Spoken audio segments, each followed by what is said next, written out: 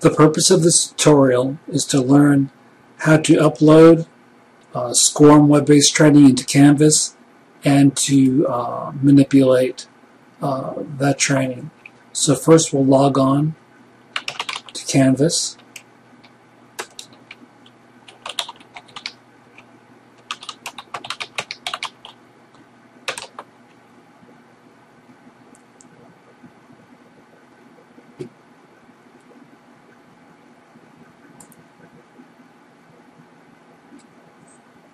And now we will go to scorm. Well, this is visible logged in as a teacher or administrator. A student would not see this. So we click on scorm and we upload a scorm zip file. Here's my scorm web-based training. There's a status bar indicating the progress of the upload. Once the course has been uploaded, we will always find it on the bottom of the scorm page. So we'll scroll down. There it is. This is the new course we just uploaded. And we have to choose an import type. So for our purposes, we're going to import as a graded assignment. You also have the option of importing as ungraded assignment.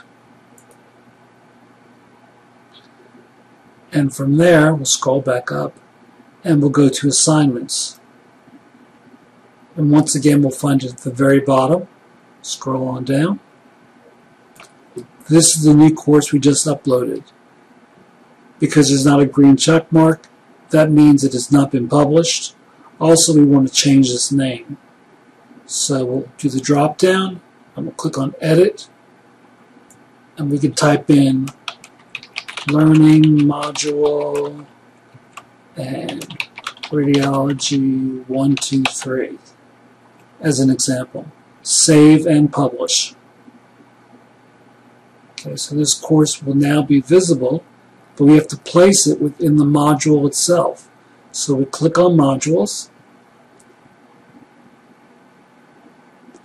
and let's say we want to insert it into abdominal radiography. This button here will allow us to insert it. It's on the same line as abdominal radiography. And we want to insert an assignment. We'll indent 2 levels. And if we go to the very bottom, we'll find radiology 1, 2, 3. Add item. When we add the item, we'll find it at the bottom of this module. And when you get that crossed arrows, you can click and drag it up to wherever you want this to reside. So let's say we want it right there, and that's it. There's no need to save it. This will appear from now on. The learners will be able to view this in this location.